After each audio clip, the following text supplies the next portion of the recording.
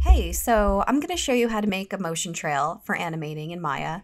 And it looks a bit like this. It just gives an outline of the motion of the animation so that you can see how smooth your curves are, and it just helps visualize things. So this is just a ball bounce. I animated this bottom control, although I should have animated this controller, but it helps me see where it lands to have that one animated, so it's okay.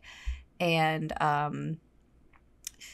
and this is what it looks like. So to get rid of the one I have, I would just go into the outliner and delete and then start from scratch. So initially one issue I had was I was selecting everything and then creating a bunch of motion trails at once.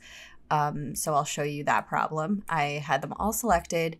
If you go into animation, visualize, and then create editable motion trail, you can click the option box, but my settings are good. So create motion trail. Ooh, I got all of the motion trails, and that really confused me in the beginning. So I don't need all of those. I only need a motion trail for the controller that I have the keys on, which is this one. So go back to visualize, create editable motion trail, and there you go. And it shows up. And if you make any changes to these keyframes, the motion trail should update and give you just a revised view of it. I'm not going to change anything right now because I like it the way it is, but I hope you guys enjoy and find this really useful. Okay, bye.